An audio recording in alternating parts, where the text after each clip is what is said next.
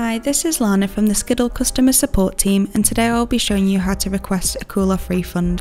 Please note that all cool-off refunds are face value only, as booking fees and refund protection are non-refundable as agreed upon purchase. Please log into your Skiddle account on a web browser and head over to the icon in the top right corner. Please click on Order History/Your Tickets. Then scroll down and find the event that you'd like to request a cool-off refund for. Once you've found this event, click on Manage Order/View Order Overview.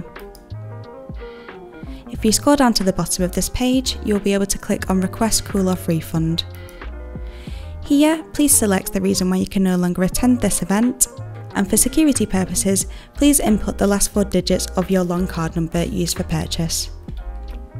Then click on Request Refund. You have now successfully requested a cool-off refund. Please note this does not apply to every event on Skiddle, as the promoter of the event needs to opt in to use this feature. For more information and help, please head to help.skiddle.com. Thanks for choosing Skiddle.